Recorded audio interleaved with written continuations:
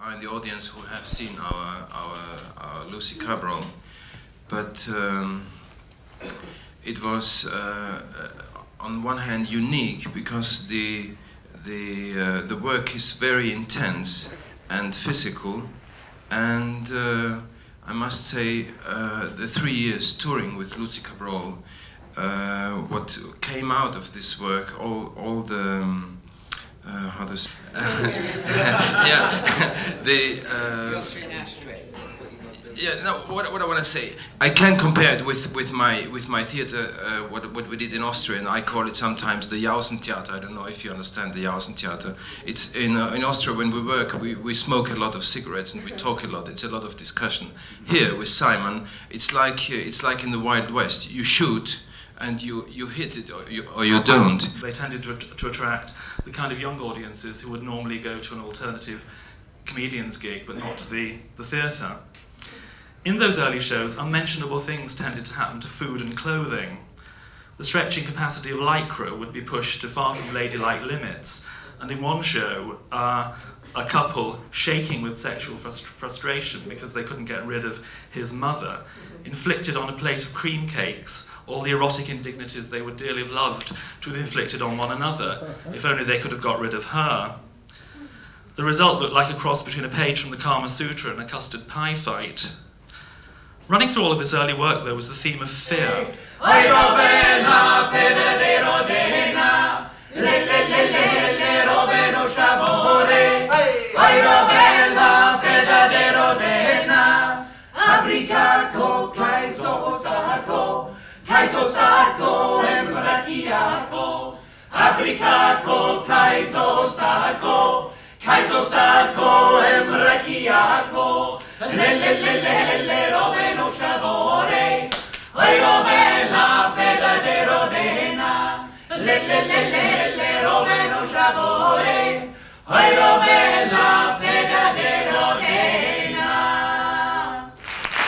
Someone with a drunken song, why not? And it was the most beautiful evening, our last evening, because suddenly not only the show, it was the last day of the show, but actually the song came home, which was very beautiful. I mean, we're talking this prize that we've been given is for new realities, and this word reality is absolutely crucial. I mean, the theatre exists as a real moment, which is, you know, that moment exists and then it's gone forever. And the point is that from night to night that changes. I have seen Tim is, you know, Tim is holding himself together, you know, she's standing with her feet apart, normally does, but we are all actors, so it is quite easy for us to stand and to find the place to stand. I mean, if Vera, are you an actress? No. No, you're not. Okay, so Vera, come up on stage.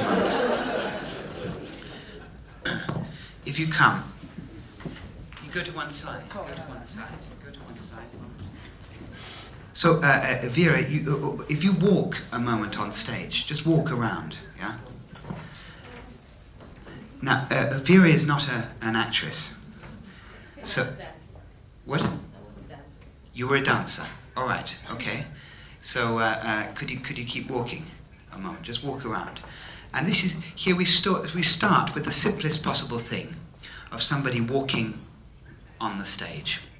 And this, theoretically, is walking as she walks in real life.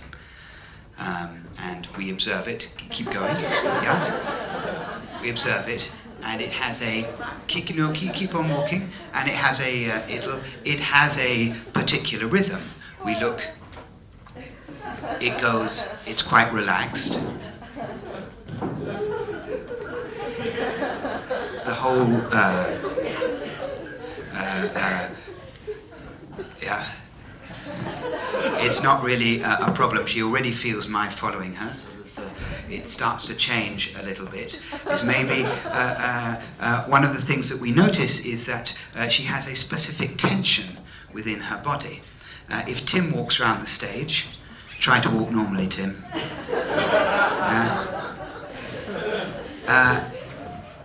It is already a completely different tension. His head is coming forward. there is the masculine muscles of the body, the physiognomy of the body, of course, is slightly different. Here he starts to play. But are you an actor? The undulation at the point of the knees, it will highlight something about the body. So if you move around with only your knees, of course, you start to, I mean, it's extremely stupid, I know, but you start to perhaps imagine, you can imagine people. Certain people do actually move through life like this. What is interesting about the knees is that it is a point of balance. In the body, it is a point of balance. So that as a child is learning to walk, of course, the knees are the knees are very important. So that you know, we've all had the experience of of 1-year-olds trying to find their balance.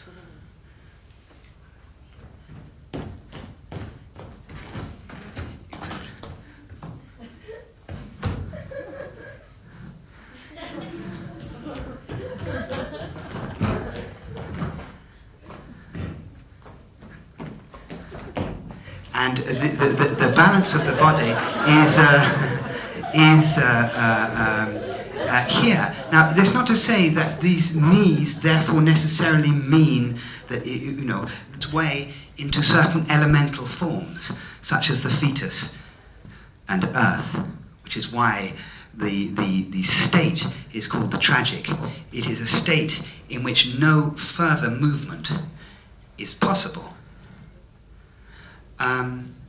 And again, it is a physical reference, particularly interesting when you're thinking about tragedy, because with the huge... Oh, Vera. Yeah, Vera. How is it? Oh, sorry. Vera, hey. Of course, it naturally pushes you a little bit.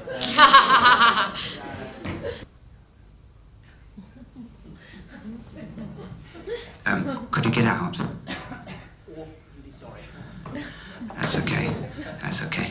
But no, we take it down a little bit, just to there. There we go. That's the way, yes. Thanks very much. Okay, would you like to go? Thanks. Can you go? Can you get out of here? We don't want you.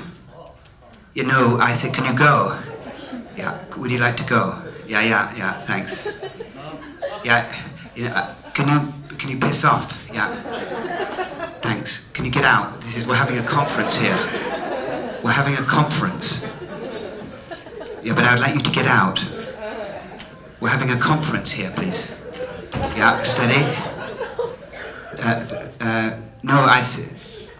Right.